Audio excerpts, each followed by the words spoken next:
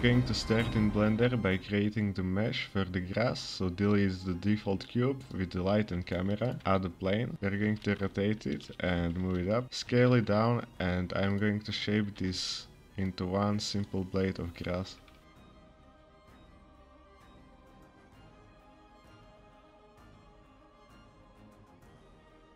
Now I'm going to vertex paint this because later when we apply wind in Unreal Engine I don't want the bottom part to move, so go to vertex paint, select black and fill the whole plane with the black color.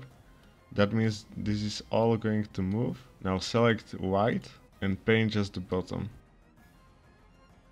Also I want to gradually make the wind to go up, so select gray and paint the upper part.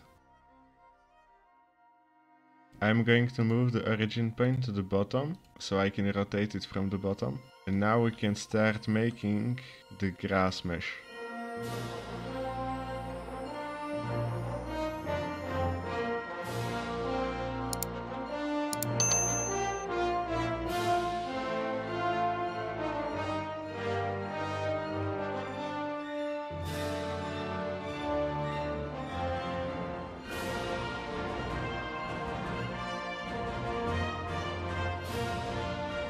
After you finish the mesh and you like it, go and join all of the planes together. To make the double-sided mesh, select the grass, duplicate it, go to edit mode, select all of the duplicate, go to Alt-N and flip. Now just go back to object mode and join these two planes together. And to achieve good lighting in the Unreal Engine, we are going to fix the normals. So go to edit mode, select all, and to see where the normals point, go to overlays and select this, display split normals. Now before we are going to fix them, go back to object mode, select all and apply all transfer. Now go back to edit mode, select all, go to Alt-N and point to target. Now click and every normal is going to point to 3D cursor. Now we want them to point up, so go to the left and change the Z value to some high number. Now everything is pointing up and we have fixed the normals. The last thing we need to fix are the UVs, so split the viewport, go to UV editor and select the mesh, go to edit mode, select all and go to UV and unwrap. Now we are going to fix two things, and that is the position of the UV and the rotation of the individual planes. So select the UV sync selection, go to wireframe and select just the bottom vertices. So every plane with the up vertices we need to rotate. So go and deselect all of the down vertices.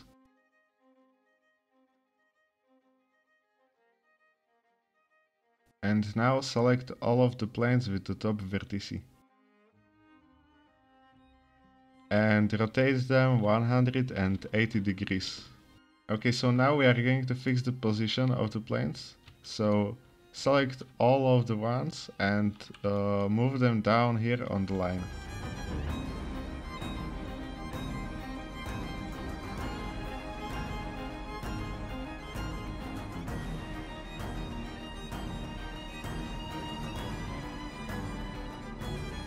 Now just put them closer to the middle and scale them up.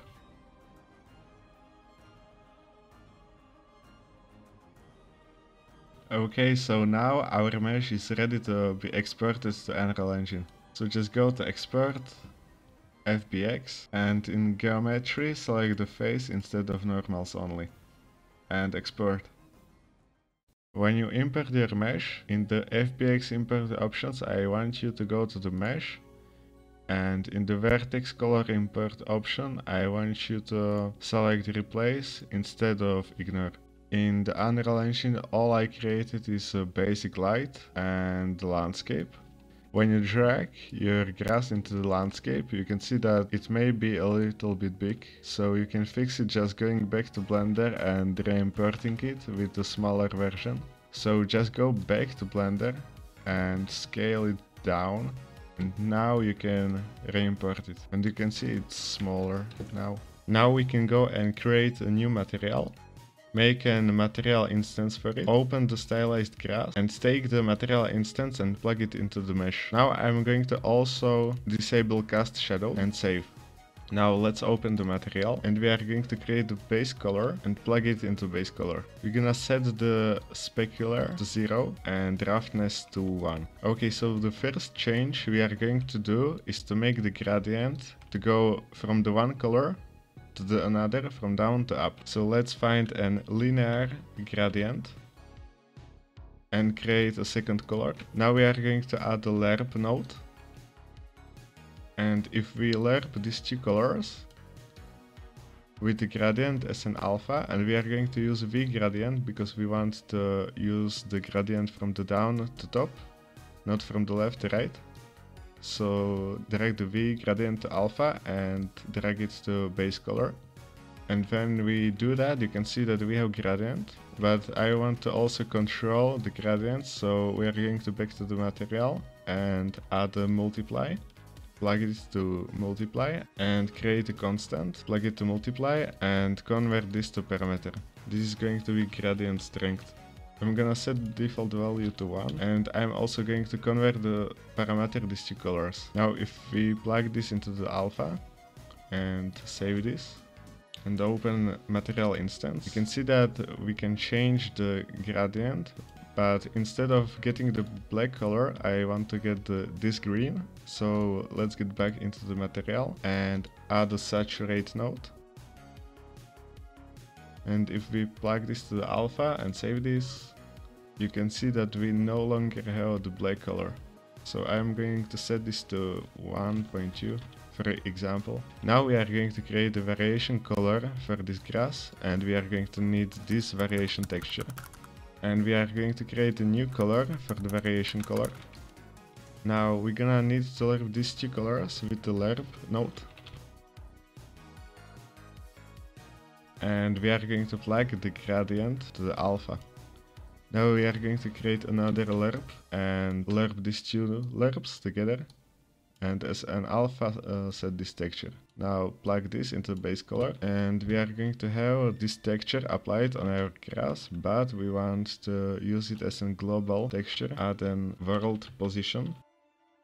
But we can't plug this into UV because the UV is just the two dimensions, U and V. We're gonna need to mask this out with the mask node and set it to only R and G. We also gonna want to control the size of it, so search for the divide node and add a constant, convert this to the parameter, and this is going to be variation texture scale.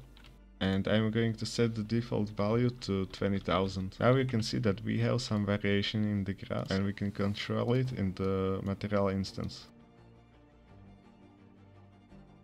I'm also going to convert this color to parameter and this is going to be a color variation. So in the next step we are going to add a wind. So search for the simple grass wind and we are going to create an for constants and we are going to convert them all to the parameters and plug them into these outputs. And for this last constant we are going to plug it in just like that because we are going to change this later. Now just plug this into world position offset.